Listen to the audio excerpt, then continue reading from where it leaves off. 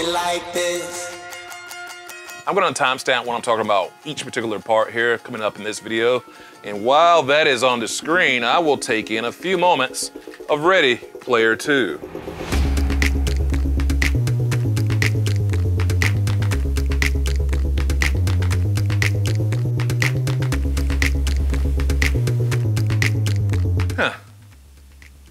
Book about the downfall that can happen when computers take over. Well, sure, we'll be fine. We don't really need to keep all that in mind today. Just don't build Skynet. Seriously, don't build Skynet. And I'm also going to talk about one of the things that I think such sites as Newegg should really stop doing because it's a bit of a scam when it comes to RAM. And we're going to break down those parts that you need to put your first 4K editing machine together and do that whole gaming thing. The AMD gives you what I consider to be the best bang for the buck as far as CPUs, and Intel they're fine. There's nothing wrong with them at all. I've had Intel-based MacBooks for years, but you're gonna hear the phrase bang for buck a lot. You're also gonna hear phrases like yes and no to answer a lot of questions, and it depends will also be an answer for a lot of things in the DIY PC build community, so get used to hearing those. After you hear all about the parts that you need to put together a PC, you're gonna need some place to store all this information. A parts list, that's where PC Part Picker comes in. Now, they're not always accurate, but they're pretty dang close to help you know what parts are compatible with each other, such as will the power supply be enough to power all the parts in your particular build? Or is the motherboard compatible with the case size? Is the RAM too big for the case size? All those kind of things are very important to know. This is where people kind of get hung up at first. I sort of did. It's like, how in the world is all this going to go together? Once you get a handle on it, you're going to realize it's bizarre. It's like, it's complex and how many things goes into this. It is beautifully kind of simple too.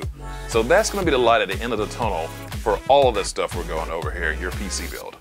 Knowing that we're taking a stance of this as a video editing machine, first, the CPU is going to be the most important part of this particular video editing rig. For CPU, you're going to be looking at core count, higher thread count, the better. Video editing apps uses those cores and threads to do all sorts of things inside the video editing app. I went with the Ryzen 5. The Ryzen 5, or just a Ryzen 5, Zen 2, Generation 3. That is one of the things that is just definitely kind of confusing. Now we are on Zen 3 architecture, Generation 4, Series 5 for 5000s. The 4000s are in laptops and things like that as far as CPUs are concerned with AMD. Remember, we're sticking to AMD build right here. Don't let the hype of new tech ever fool you. If it worked great today, it's still gonna be working at 1201 when that new tech comes out. If the bots don't buy it all online, and that's another story altogether. Talk graphics cards really quickly. The other real sexy part of a PC build, NVIDIA kinda has the lead when it comes to content creation right now. Look for over 2,000 CUDA cores, as they call them, and NVIDIA does really good when it comes to things like recording footage, or streaming, or doing them all at the same time. They just have a slight edge over the AMD product. Yes, NVIDIA will work in an AMD build. It doesn't all have to match. Something that I honestly was not really sure about at first too. Premiere finally got around to using your GPU for quicker exports and rendering, something that DaVinci Resolve also does. This is where NVIDIA has an advantage, but AMD also has some cards capable of pulling this off as well. Just not nearly as many as NVIDIA, which is why I say it's probably most definitely way better for content creators. Now we're on to the topic I've been so feisty about, RAM. Think of RAM this way. If you want to work on your thumbnail while your video is still exporting out of Premiere Pro, whatever your non-linear editing app choice is, RAM is the thing that's gonna help you be able to do that and multitask within different apps on your PC.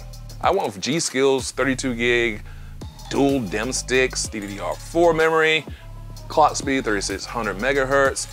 All this means is we're getting a nice pairing of RAM with the CPU within the Ryzen 5 3600X that my particular build has. So you can look around online to see which RAM plays the best in which configuration with which CPU from AMD and the Ryzen series. The thing that's had me so upset about RAM, especially from sites like freaking Newegg, that makes me want to put the middle finger up at them is that they'll sell RAM and label it as built for AMD rigs or label it as built for Intel, when the RAM can work in either one. And in some cases, the one that says Intel, they'll actually sell for less. I actually literally tried to cancel my order and couldn't when I found out I had Intel XMP RAM, thinking that wasn't gonna work, and it freaking works with AMD rigs as well.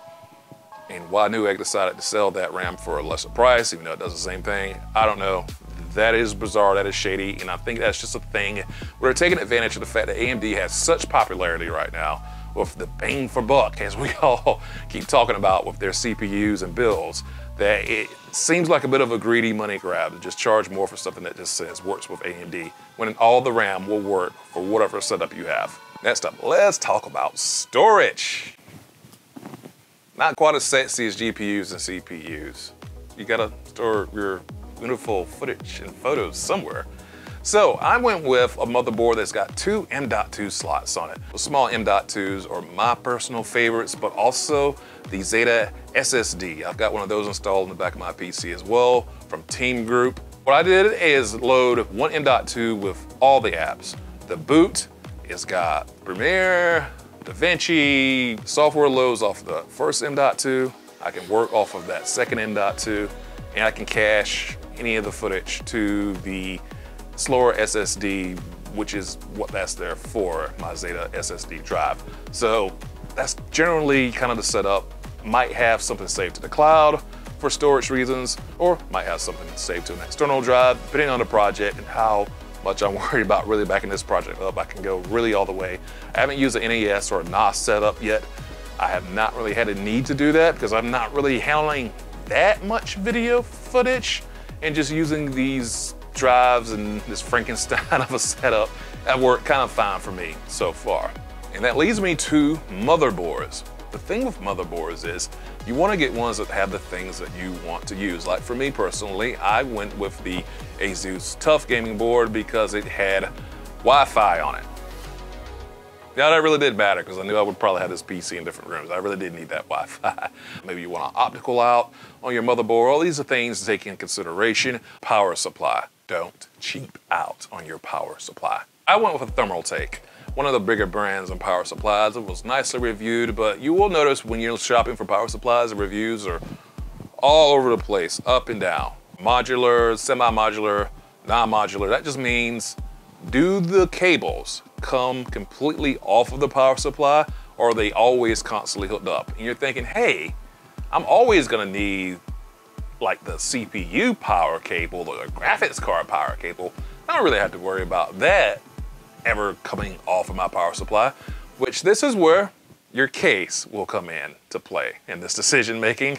More on that in just a little bit when we move over to the dark room. A modular power supply might be a little bit more costly, but you don't have to worry about the cable colors, maybe being a color that you don't like with your particular build. And another situation I ran into was that my graphics card, the 2070, only took one connector, not two.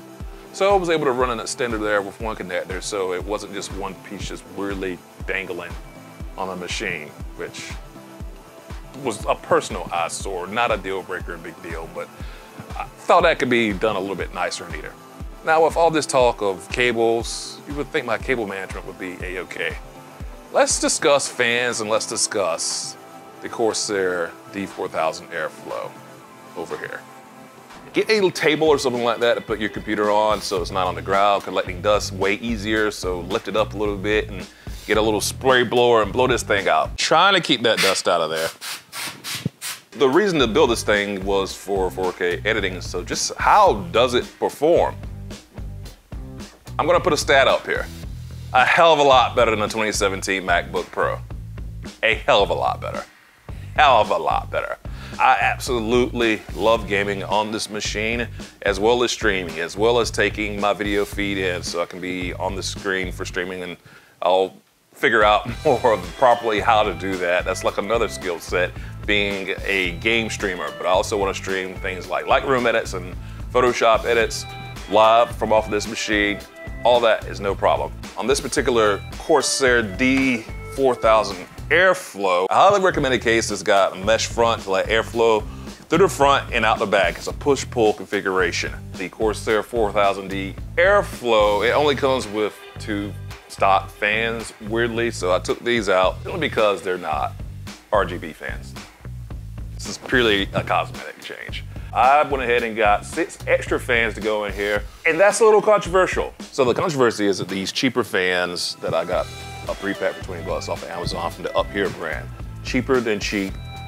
Will these things possibly catch fire? A, most likely not. It's not drawing enough power. We'll have customization options because it's not hooked into the headers on the board.